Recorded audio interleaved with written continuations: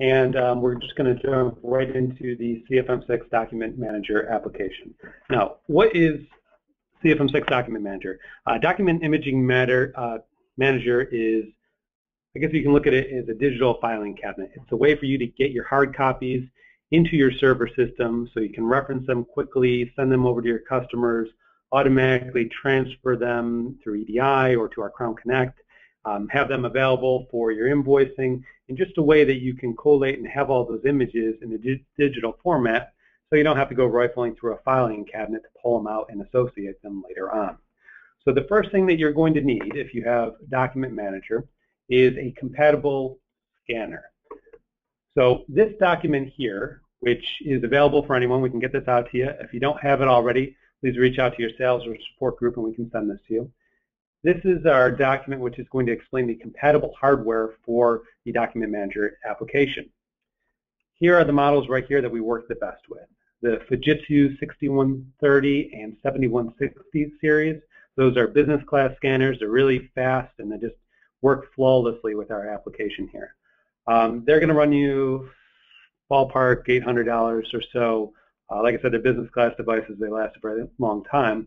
We also work with some of the consumer class devices. So this Brother multifunction machine, 7440, they're about $100. You can get them at any Best Buy or Office Depot.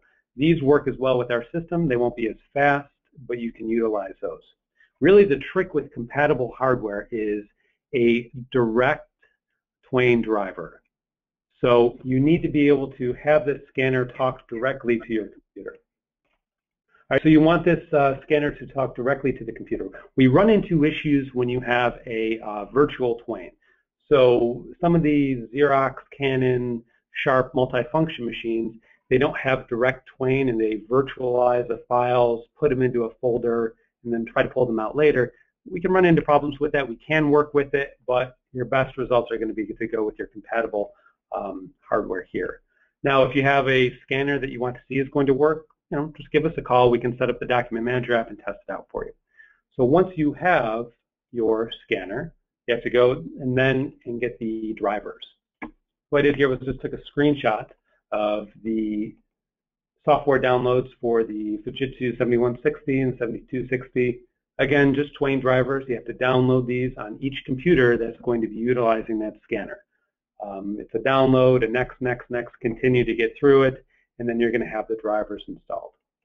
Here's a screenshot here of our scanner drivers on this computer, and we have that Brother multifunction machine hooked up in the other room, and you'd be able to see it under your imaging devices. So as long as it's there and as long as it has a working driver, you should be able to scan with that device here. Now, once you have your scanner set up, and we'll jump into the process flow of how to scan in the documents a little bit later here, we want you to understand that there are two types of connections. Here's the application settings for your Document Manager program, and I'll show you how to get to these from within the application. But this just illustrates that you have two ways that the scanning computer can talk to the server. Most commonly here, you're going to see a local connection. So your scanning PC is within the same building as the server, and you're just talking to it and sending the files back and forth. Alternately, you can use a remote connection. So your scanner can be located in another building, or maybe you have a hosted server. Some of your Transoft customers are like that. And you'll send the images over the internet to the public IP address of that server.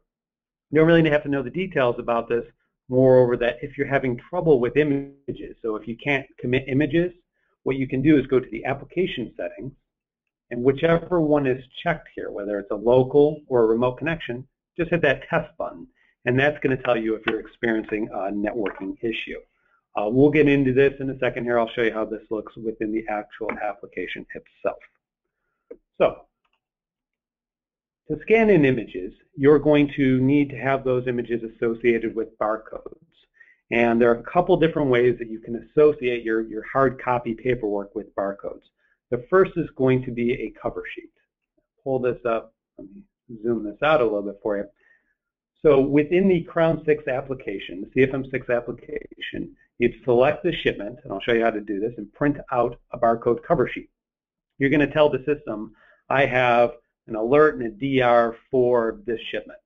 It's going to print out a cover sheet and say that the next two pieces of paper behind this cover sheet are in that order, alert and then the DR. So then when you feed all these items into the scanner, it's going to read the barcode and then say, assign this next image as an alert, and then the one after that as a DR to this shipment. It's the most common way to do our document imaging application. Now, the advantage to this is that you can just get these barcode cover sheets and your paperwork all stacked up and collated and stick them in one of those 7160 scanners, 50 at a time, hit a button and walk away. And it's going to scan everything in and associate it. You can go in and manually assign shipments. You can import them in electronically. You can do it differently. But if you're using these barcode sheets, the labor-intensive part is going to be to print them out and to get the paperwork behind them. Then you just put them at the scanner and everything's going to be electronically filed for you. The other way that you can use barcodes is with labels. So here's an example here. And we printed out a barcode label and stuck it onto this piece of paper. So the advantage to using barcode labels are that you don't really have to collate or keep anything in a particular order after you pop those labels on. You can just print out your labels as you have your paperwork. You can send that paperwork out with the driver. If he comes back in with it signed, you can scan it in. You can scan it before you send him out, and if he loses it, then you still have a copy of it. You can scan it in as many times as you want, and it's always going to overwrite this file because it has that barcode on it. So in any order, as soon as you get the barcode label on the document, it's really easy just to pop those things through the scanner over and over again. It's essentially a barcode cover sheet per document right here. The downside to using labels are that you're going to have to get one little sticky label for every piece of paper that you're going to scan in. So it's a little bit more labor intensive up front because as you're handling that paperwork, you got to put on all of those labels. Once you're done with that, they're in the system, and it's actually very easy. The third way that you can use labels, and this is one that not a lot of customers know about, but we can help you set this up, is to assign them directly to the documents within the Crown Freight Manager application. So here I have an air bill for our test database Crown Freight demo customer, and I have a barcode on it. What we can do is we can have certain shipment documents, your air bill, your job sheet, your DR, and we can say that when you print those items out of the Crown 6 system, to automatically put a barcode on them and assign them to slot 1, 2, or 3. So we build that into the database. You just let us know where you want to assign them to. And then as you're printing your documents out of the Crown 6 system, they already have these labels on here. Now, these labels can work in conjunction with cover sheets. They can work in conjunction with sticky labels. But this is really something that we'd like you guys to take advantage of. Give us a call. We can show you how to do it because it makes it so you don't even need to use a cover sheet or an additional label. It's just going to be on all of your documents there. All right. So once you know how you're using the barcodes, one other thing that we want to cover before we go through the process flow is how they work in the Crown 6 system.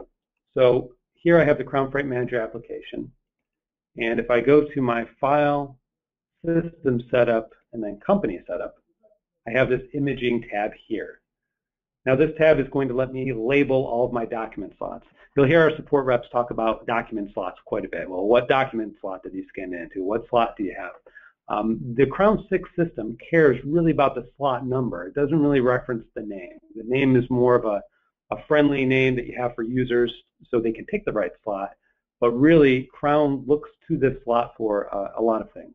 So you can label these whatever you want. We just have Alert, House Bill, Master, and DR here, but you can label them however you'd like. And over here, you have the option for cover sheets or document labels when you're printing out. If you go to your advanced imaging setup here, this is a relatively new portion, and we're continuing to add to it. But here's where you can select if certain slots are going to be multi-page. So if you want your alert slot to be multi-page, you can print out those cover sheets and then say how many documents you're going to attach behind that alert slot. So that, again, is under the File, System Setup, Company Setup, under Advanced Imaging Options, and you would just choose multi-page on your multi-page document. One relatively new feature we have is the requirements. So you can now set these documents to be required before shipments move off of the dispatch screen, or more commonly used into the billing system. So all of you are familiar with the review system and how the shipment lines will turn pink when they're ready to go to billing. You can say that the shipment isn't going to be ready to be put onto an invoice until you have a scan there. So that can be set up per document slot on that section here. You can also, I don't want to go too far down that road, but you can also use completion requirements for customers to have that rule apply to only set customers. All right, let's take a look really quick at the customer file. This is one thing that we run into quite a bit with Forward Air and these other forwarders who get hard copy scans from us. So if we take a look at the COM imaging here on a customer, and in this case I just have the Crown Connect on it, and I go into the CFM web imaging, you'll see that I have parameter 1 set as the number 4. So when you have a forwarder with a direct EDI connection, we're going to need the document slot set in parameter 1 to which they want to receive those images. So if you have Forward Air and you want them to always get the DR, for example, then in their company setup here, in this setup, you want their imaging module to say, send the document slot number 4. Now we can configure that for you, but moreover, you want to train your users on when you're scanning in delivery receipts for Forward Air, make sure that you put them into slot number 4, otherwise they're not going to send through EDI. So that's an important thing where if you scan it into an alternate slot, it's not going to go. One last thing before we get into the process flow here, and I want to touch on is the scan cabinet. If you go to File, System Setup, and then Imaging Setup, this is going to tell you the server-based location where your scan cabinets are stored. The way that the Crown application does this, and I think I have a scan cabinet over here, is you define where the images are going to be stored on a share on your network, and then as you scan in the images, they go into these folders. Every time the folder reaches 10,000 items, it automatically creates a new folder and scans into that directory. What you want to do, and again, we can consult you on this, have your IT guys talk to us, is if you go to File, System Setup, and then Imaging Setup, you want to make sure that you're backing up these directories. These are all of your images that are saved on your system. They're not saved in the database. You want to make sure that these are being backed up on a regular basis. And they're going to point to that server location here. All right, so let's take a look at the process flow. To get a barcode or a cover sheet printed out for a shipment, what you're going to do is select the job, and then you can click on this printer icon here, or I'm sorry, the scanner icon here. And that's going to allow you to print out a cover sheet or labels for the selected slots. If it says on file, it means it's already scanned on file. If it says pending, that means that you've already printed out a cover sheet, you just haven't scanned in anything for it yet. So you select whatever you have here, hit the print button, and it's going to dump out a cover sheet, or if I hit label, it'll dump out a label. There's also an import button here. I'll show you that in just a minute. All right. Once you have all of your cover sheets printed out and you have all your paperwork collated, then what you're going to do is go back to your scanning system here and scan everything in. But before we do that, let me show you the alternate ways that you can print out these cover sheets. You can do it right from your dispatch grid, anywhere you see this icon essentially. You can do it from within the job if you click on the scanner icon here. You can do it from search, and you can also even do it from the billing system. So if you go to billing here, I'd be going through and making sure that my paperwork is on file. Anywhere you see this scanner button, you can print out your cover sheets or your labels. If you're going to print out a Crown document with a barcode already associated to it, Then you select the job, and let's just say job sheet in this case. And then there's the Crown document with my barcode already on it. Once you have those items, you're going to go to your Document Manager application. Now, it's important to note that you can have this Document Manager application installed on all of the PCs in your office. The ones which are talking directly to the scanner need those Twain drivers that we discussed. But if you just want to have this application installed on the other PCs, you can use it to drag over and import files. So if you have paperwork from emails or whatever you have, you can just drag that directly into your Document Manager application here and use that program for importing in images. So I've already done it, but what you would do is open up your Document Manager application, and then if you have items in your scanner, you would hit this scanner icon here, this Begin Batch Scanning. That's going to pull in your barcode sheets or your documents with labels, and it's going to read them and assign them right here. So it's going to tell you the type, the file location, whatever other information it has. Real quick, let me show you this setup function. This is what we had mentioned earlier, where if I go to Setup and Application Settings, that's where you can view your application settings. You can also test out your connection. If you go to Setup and then Imaging Device Settings, this is where you can see the connection to the scanner. So if you're having trouble scanning and you open this up and this is blank, that means that you don't have the scanner driver associated with it. Once I have my images scanned in here, I can do a few different things with them before I commit. Commit is going to be to write them to those folders and then link them up in the database. One thing that you can do is you can say change shipment assignment. So I can go in, I can change this scan and assign it to a different house bill. So let me go into Crown here. I'll pull up another job, copy the house bill, and I can click on that and I can say change shipment assignment, and I can assign it to a different job. So if you print out the sheet and you scan it in incorrectly or put some paperwork in the system that wasn't behind a cover sheet, it will show up in here and then you can assign it manually.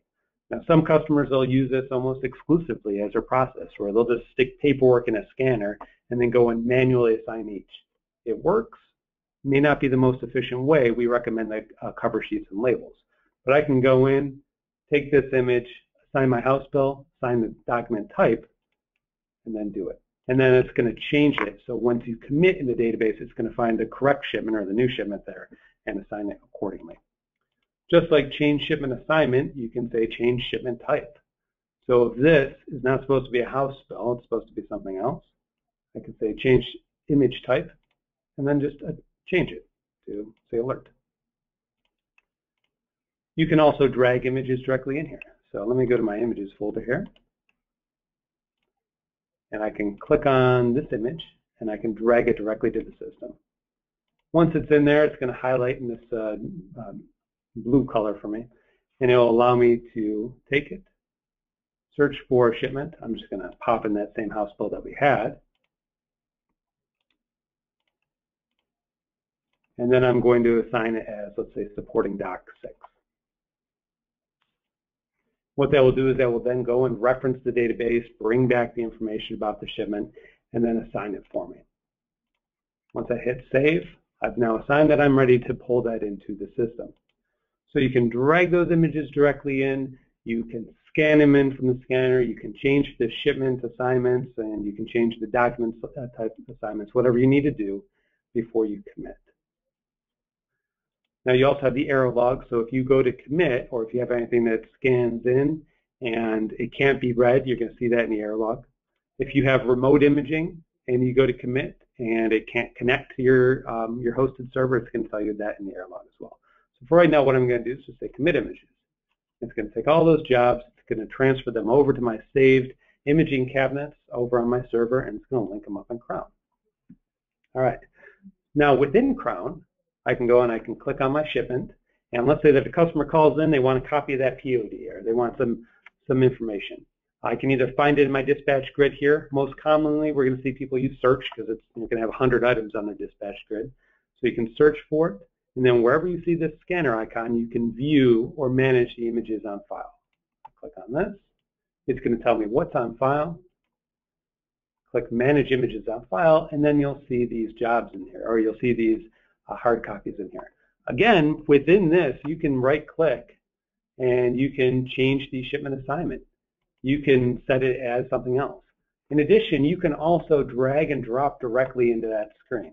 So you don't even need the Document Manager app on there. Anyone who has Crown, and this is key, actually has a local Crown application installed on their PC, can just go right to Images here, click on it, and then drag it over. And it's going to copy it over and say, what do you want this to be? And I'm going to say, that's my house bill. Hopefully I don't have one of those on file. Nope. And then hit Import. And you'll see the difference in here. Imported is going to be obviously that you dragged it in. But you can manage all those images on file. You can print them out right from that screen. Let's say that a customer calls up and they want a copy of the paperwork. You can open up the job, or you can do it right from the dispatch grid. And if you do your down arrow next to the printer, choose your POD report, it's going to show you what images are on file. So you can do a cover sheet if you want, and you can say put the air bill as my cover sheet or whatever you want to do. Or you can just hit Run Report, and it's going to dump out all of your images that are scanned to the system. And of course, we've been using the same file over and over. Once you have that information here, you can email it directly to them. It's going to shoot it out as a PDF. You can print it. You can put it to a PDF yourself, and you can get that information over to your customer. All right. So from an operational perspective, that's how you're going to find those images and get them out to your customers here. Let's take a look at billing and requiring those images for billing here. One thing that we have in the review screen is a SC and on file checkbox. We recommend using these. So we can show you how to add these to your review screen if you don't already have them there. Essentially what you can do is you can open up review, and if I say group, show my group bar here, I can group by this item and I can see what has been scheduled and then what needs to be scanned in. So I can make sure that from this process, before I push stuff over to the billing system, that I'm printing out my cover sheets and scanning in or importing in all my documents. So SC and on file is used in here.